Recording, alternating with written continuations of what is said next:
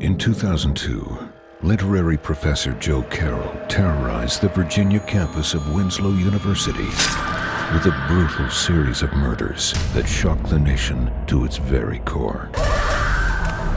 But as we now know, Carroll's eventual apprehension was only the beginning. He would lie in wait for over a decade, building a cult of fanatical followers from behind bars, plotting his methodical revenge against the one man who placed him there, former FBI agent Ryan Hardy. There was an inconsistency to the murders, making a pattern impossible to distinguish until the one connective thread became apparent.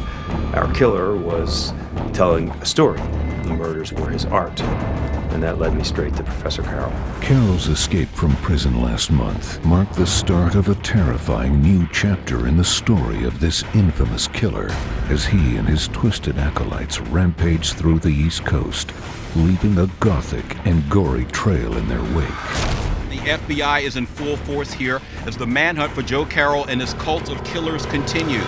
Ultimately, it was Carroll's doomed attempt to reunite his fractured family that led to his fiery demise last week.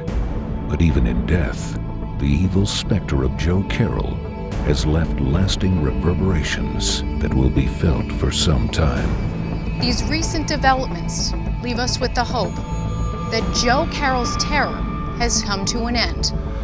Tonight, as the nation finally exhales, we descend into the darkness to investigate Carroll and his deadly followers, the man who ended their reign of terror, and the woman tragically caught in the middle. Join us as we return to the scene of the crime and examine the cult of Joe Carroll.